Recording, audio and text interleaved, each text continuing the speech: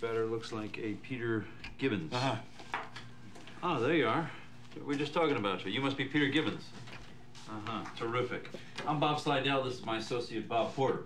Oh, hi, Bob. Bob? Peter, why don't you go ahead and grab a seat and join us for a minute or two. You see, what we're actually trying to do here is we're trying to get a feel for how people spend their day at work. So, if you would you walk us through a typical day for you? Yeah. Great.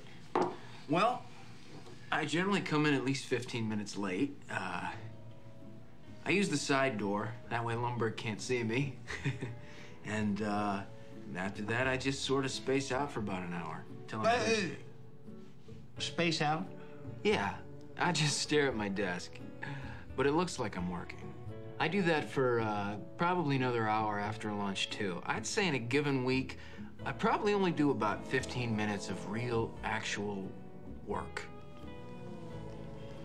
Peter, would you be a good sport and indulge us and just tell us a little more? Oh, yeah. Let me tell you something about TPS reports. TPS stands for? The thing is, Bob, it's not that I'm lazy. It's that I just don't care. Don't care? It's a problem of motivation, all right? Now, if I work my ass off and Initech ships a few extra units, I don't see another dime. So where's the motivation? And here's something else, Bob. I have 8 different bosses right now. I beg your pardon? 8 bosses. 8? 8, Bob. So that means that when I make a mistake, I have 8 different people coming by to tell me about it.